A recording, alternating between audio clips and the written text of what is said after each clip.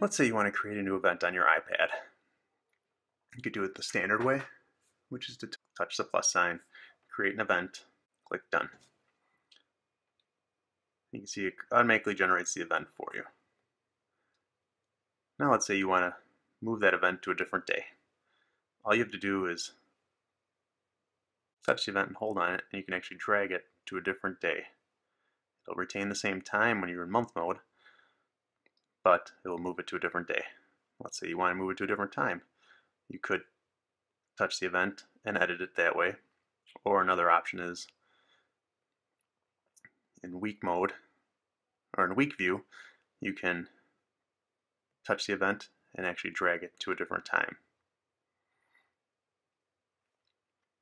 And if you want to change the duration of the event, you can also do that in this mode. You see those two little bubbles on the top and bottom.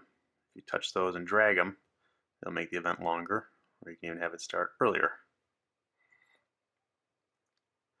Another option is you can also create a new event just by touching and holding on the day and time that you'd like. So let's say you have something that you need to do on Friday at 3 o'clock. Just touch and hold, put it right in that area.